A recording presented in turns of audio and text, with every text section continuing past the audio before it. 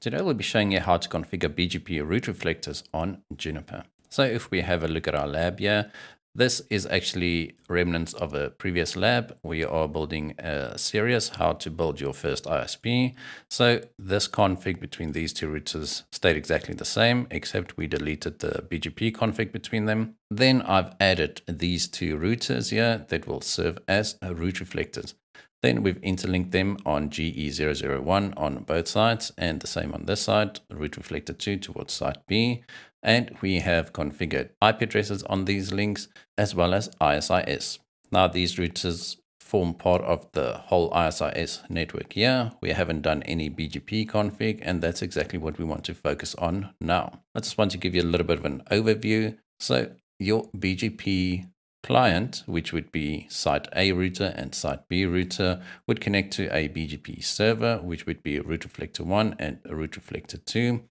They are interconnected using GE000. There's also a /30 IP address configured between them. This interface also forms part of ISIS, and we will also build a BGP neighbor across this link. So why would you need a route reflector? Well, if you only have two routers like we did in the previous lab, it's not an issue. You can just build BGP sessions between them. It's easy to manage and very, very easy to set up. But the moment your network starts growing, you've got 3, 4, 5, 30, 50 routers, then the admin becomes a bit of a burden because you would need a full BGP mesh. So that means that you would need to set up BGP sessions between all of your routers.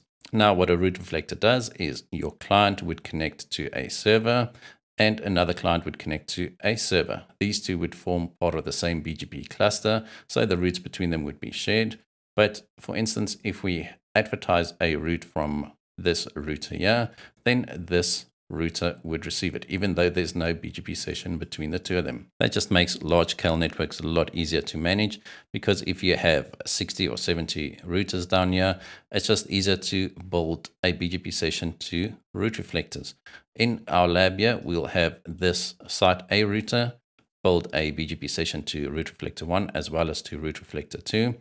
Even though there's no direct link between these two, this whole network forms part of ISIS, and we are advertising the loopback addresses via ISIS. We build the BGP sessions on the loopback addresses. So that means that for this router to be able to communicate with the route reflector 2, it would follow this path over here, because the route is made available via ISIS. Even if that link has to fail, it would still be able to reach route reflector 2 via this path, because this path is also ISIS enabled. I'm not going to go through the whole config of our previous video. I'll link it so you can just click on it on the top right hand corner of your screen right now. But we will just do a quick overview of the config and how we got here. All right, so this is site router A. We just do a show display set no more. So here you can see we've got interface GE000. We've got a description uplink to router B. Then we have GE001, which is uplink to route reflector 1 with an IP address, and GE002. So I named this one route to be advertised. We are going to advertise this /24 route via BGP. Even though there's nothing connected on this interface is up, and it's just easier to use as an example. Then we have our family INET address on the loopback, as well as our ISO address. Then all these interfaces are part of ISIS. We have a router ID, which is just the local loopback IP address, and we have an autonomous system number, 65535. Now this is a private AS, and this is uniform across your whole IBGP network. I'm just going to go through the rest of the device's config. I'm not going to explain everything, so if you want to have a look at something, you can just go ahead and pause. This is site B router. Then this is the config for route reflector 1. And finally, this is the config for route reflector 2. So you might think that my IP addressing scheme is a little bit weird, but in our previous video, we started with 172.16.0.1 for router A and 172.16.0.2 for router B on the loopback addresses. So we just made 172.16.255 for route reflector 1 and 254 for route reflector 2. Any additional route reflectors that we add in future videos, we'll just count down from here. Any other PE routers that we add will just be counting upwards from here. All right, so as you can see that there's no BGP config here. So what we'll do is we'll start first with the group config. We just go edit protocols, BGP group, and we're going to give it a name. So I'm going to give this one IBGP-servers. So the reason for that is the connection from this router A, would be towards a route reflector. So this means that we are going to configure from router A towards a server. So for me, it's just a little bit easier to identify the group as IBGP servers. So first we're going to set the type as internal. Then we are going to configure our neighbor. So in this case, it is 172.16.0.255 and 172.16.0.254. Right, and we're going to set local AS 65535. Right, and that's basically all you need for your BGP config, but I'm just going to set a local address as well. Set local address, and I'm going to use the loopback address here. So 172.16.0.1. So if we do a show, that's basically all you need for your BGP config for now. Right, we just do exactly the same on router B. So type edit protocols, BGP group IBGP-servers, set type internal, set neighbor, once again 172.16.0.255 and 254, set local AS 65535, set local address 172.16.0.2. Right, we can just do a show, make sure everything's correct, and we can go top and commit. So for the route reflectors, we're going to do exactly the same, except we're going to rename the group to IBGP-clients. So top edit protocols, BGP group IBGP-clients. Remember, we are expecting client connections to come in via this group. Once again, set type internal, set neighbor, and here you're going to specify your 172.16.0.1 and 16.2. Those are the loopback addresses of our PE routers, or router A and router B. And we are going to set local AS 65535 and set local address 172.16.0.255. All right, we're just going to commit that. All right, and now we just do exactly the same on route reflector 2.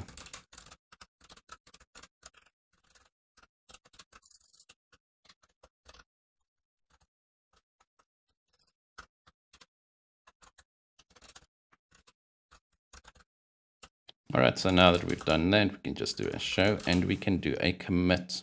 Now you can see that I actually made a typo here. My bad. So this will actually be another quick lesson. A very easy way to fix something like that is just use replace pattern. So you can just type in replace pattern IBG-clients with IBGP-clients. Let's see if it works. All right, so now if we do a show pipe compare, you can see that our group has been renamed correctly. Right, and we can do a commit.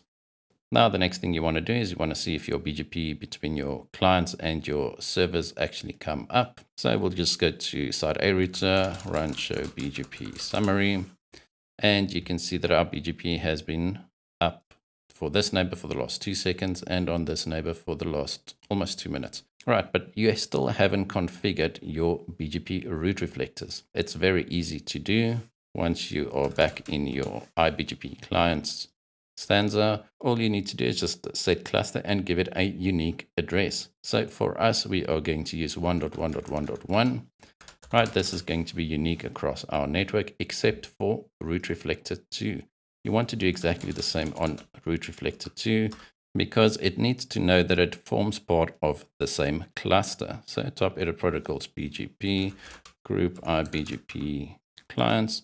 We're going to set cluster 1.1.1.1. All right, so now you have redundant route reflectors. So you can add more route reflectors. You don't need to stick to 2. You can add 3, 4, 5, 6, just as long as the cluster ID is the same. And just remember that once you share the same cluster ID, those BGP route reflectors would be seen as the same cluster, hence the cluster ID being the same. Once you start expanding geographically, you can see this as a single POP or point of presence. Then you can set the additional route reflectors to different cluster IDs. So if you acquire a different POP in a different location, it will still form part of the same internal IBGP network, the same ISIS network, and you can just set those clusters to 2.2.2.2, for example. So now we need to make sure that our BGP route reflectors are working. So we can just do a run show BGP neighbor. And here you can see that this neighbor 172.16.0.1 has its state as established, and you can see that it is a route reflector client. The same goes for 172.16.0.2. It says route reflector client. Right, let's do the same on this side. Run show BGP summary, and the BGP is still up, so we just do a run show BGP neighbor to get more detail. So here you can see as well 172.16.0.1 is a route reflector client, and the same goes for 172.16.0.2 is also a route reflector client. We are not done yet with our route reflector setup. We still need to set up BGP between these two routers. And this is exactly where I said it might get a little bit confusing, because here we will set up another IBGP session between route reflector 1 and route reflector 2. It's just so that they can share the routes between each other. So to set up the IBGP session between the two route reflectors, all we need to do is we can just take the config from this router and just modify it a little bit just to make it a bit easier. So we go edit protocols, BGP, show pipe display set, and we will just copy and paste this into a notepad, and we'll just rename it a little bit. So for this one, the local address would be 255 and the neighbor would be 254.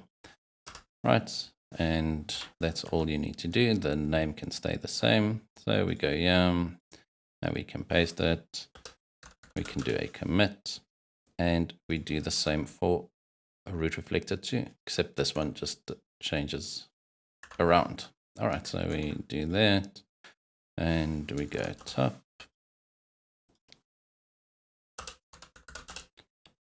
The IBGP link between the two route reflectors is just for you to be able to still share routes via BGP between these two route reflectors. Right, so we just do a run show BGP summary. Let's make sure everything's up and running. Right, so here we have our site router A, our site router B, and this is route reflector 1. So we just do the same on this side. Run show BGP summary, and we've got the same site router A, site router B, and the other route reflector. We'll just verify everything on all the routers. So run show BGP summary. You'll see that we have a BGP session to each of the route reflectors, as well as on this side. Well, we should run show BGP summary.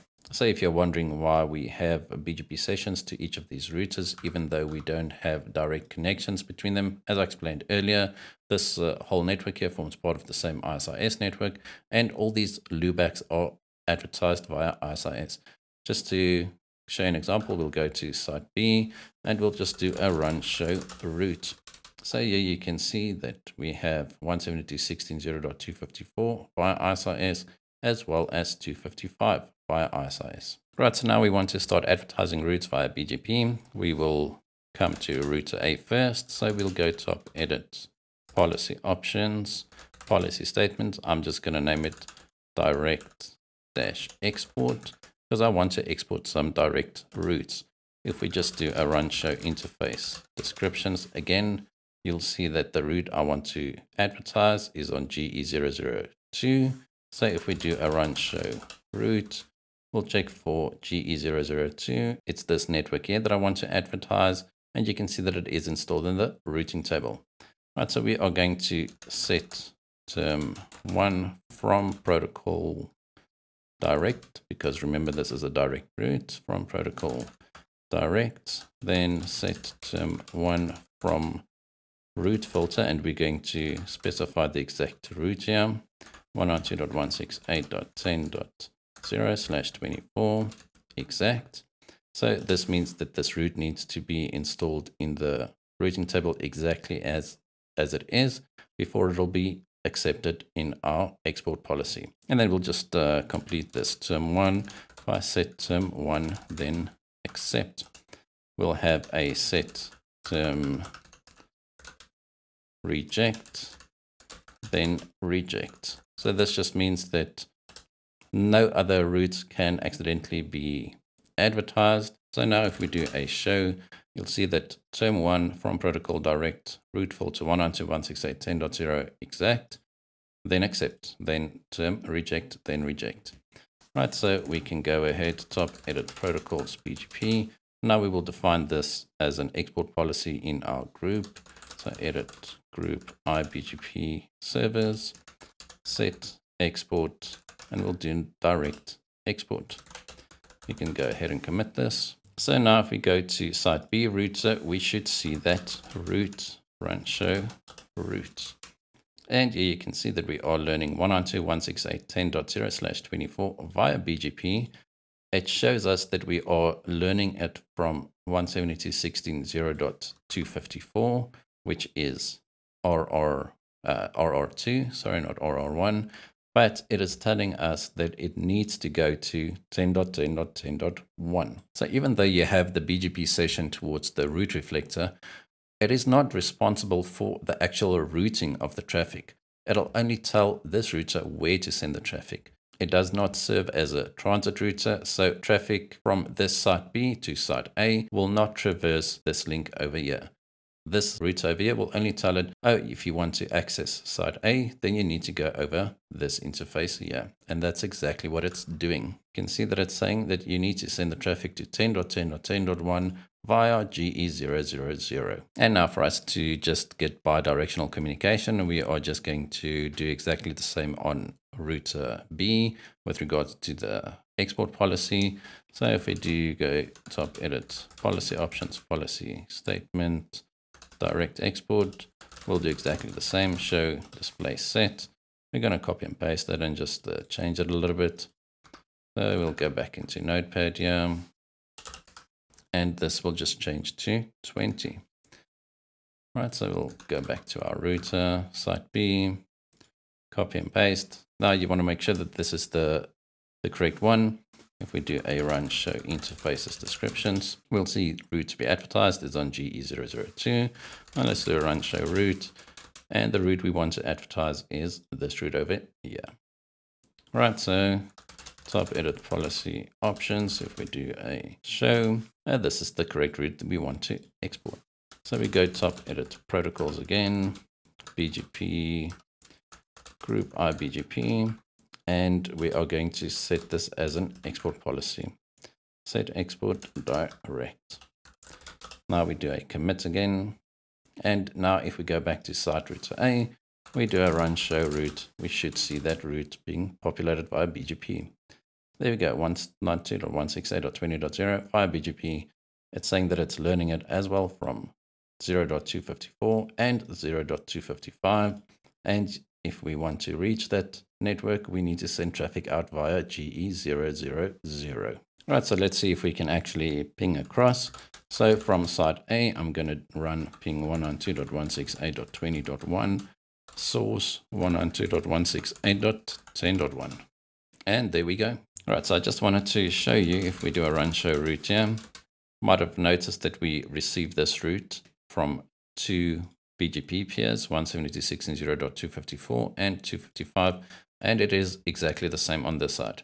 I just did not select this one, but there are two routes being installed via BGP. The one with the asterisk or star sign, that is the one that is being preferred, the active route being installed into the routing table.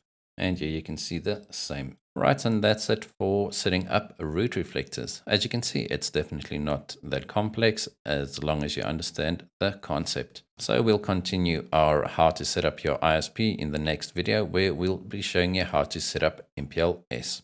All right, thank you guys for watching. I hope you enjoyed this video. If you did, hit that like button, hit that subscribe button, and as always, I hope to see you guys in the next one.